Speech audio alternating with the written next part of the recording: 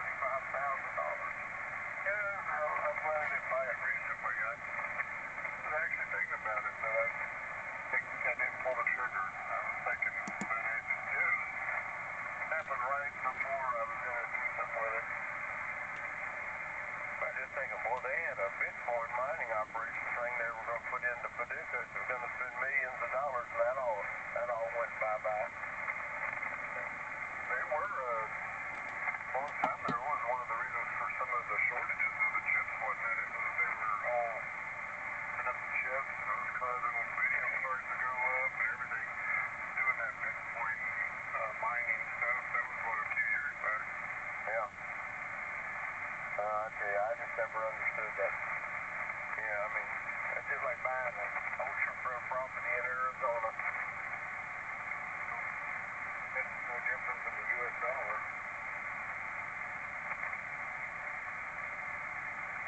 If you were to put $100 in the bank in the 70s, and be worth maybe about $300-400 now.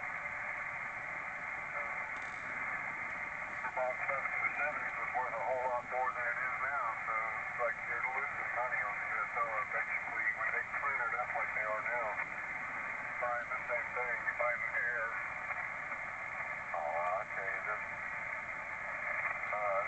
something wrong with the system. I mean, inflation the way it is now, and the interest rates are non-existent.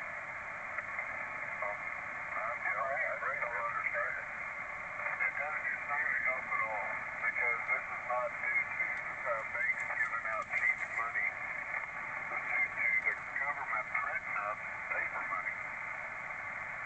Well, for whatever reason, your money's not making money, that's for sure. And unless you want to speculate and get into the stock market or something. But inflation is on purpose. It's the only way they can get the U.S. out of debt. It's complicated, but it makes sense.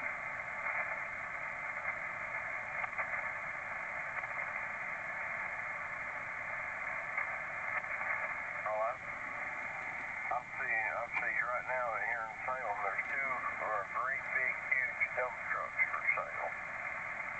You know, big tandem wheel dump trucks. I've never seen that before. Got them parked on a lot here with a for sale sign on them. Everybody's getting out of jobs or out of their small businesses. Oh my Lord, I hate the fact I had to pull into a gas station, pay $6 for diesel fuel, trying to fill up a 300-gallon saddle tank. Oh my God. Heck, you can't find anybody to drive it.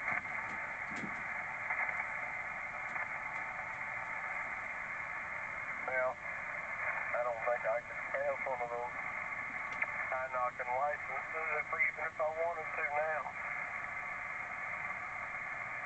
My first license through the 18-wheeler truck, because there's a shortage of truck drivers. I think there's in there. That's what I want to drive down the highway with somebody with 15 people and they've got their license plate. Well, I tell you something.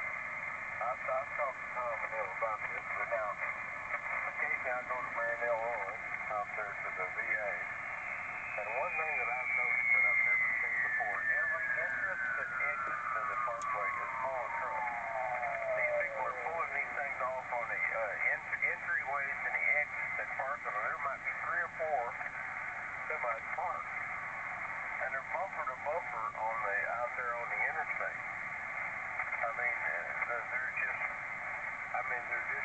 I guess they're stopping them to get their hours right on their logbooks, but I've never in my life seen so many vehicles parked on the shoulder of a road in my life. Yeah, I've noticed that here too, entrance and exit ramps. And I don't know if it's because the rest areas are full and they're trying to avoid that, or if they just ran out of time and have to pull over. Well, I've never seen anything like it here. I mean, it's just amazing to see the number of trucks that are stopped on these exits and entries. When more trucks are on the road and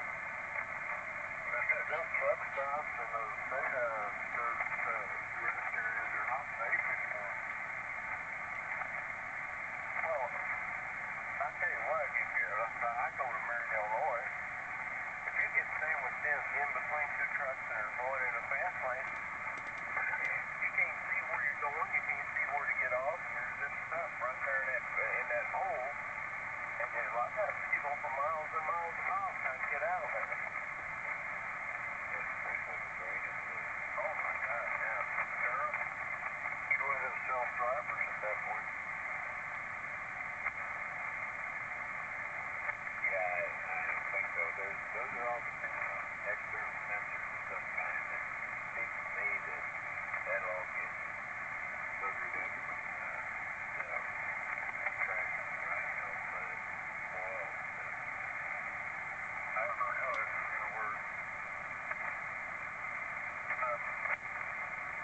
RV has some of that. It doesn't self-drive, but darn close to it. But a lot of the time on weekends, like when we're going down some dirt roads and lots of dirt dust kicked up, it would get on the sensors and then it would turn all of that stuff off. And you got warnings on the dash saying this is off, that's off. And I'm like, what the heck is going on here? We found out later that those sensors got dirty. How do you find the sensors? They're all around it, just like the backup sensors and all that, just to kind of technical. And then the camera that's in the windshield sees the lines and all of that. And that if a bug dropping or bird dropping, or something gets on that camera on the windshield, that messes it up too. So you got to keep your windshield clean. And anyway, yeah, they're just all around it, Harry.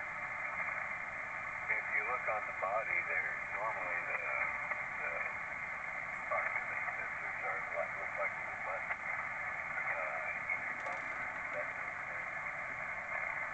Really, I never paid much attention, but I've been reading about a lot of that stuff. Matter of fact, one of the options I wanted on the truck I tried to order, I wanted the lane change and the collision alert sensors on the vehicle. And how couldn't you buy them? I couldn't buy them.